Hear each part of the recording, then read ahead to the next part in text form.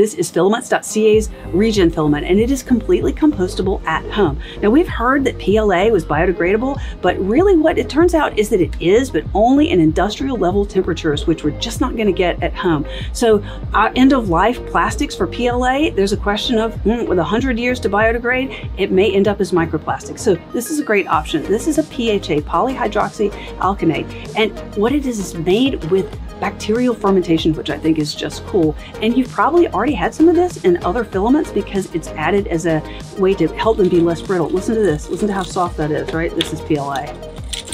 I really like this stuff. It actually has a lovely feel. It's a little bit harder to print with, but once you get to know the settings, it works out pretty easily. And I am going to take a piece and stick it in my compost and see what happens in a month, because 3 millimeters thick, it's a possibility that completely biodegrade. All right, check this out. It's great stuff. Regen.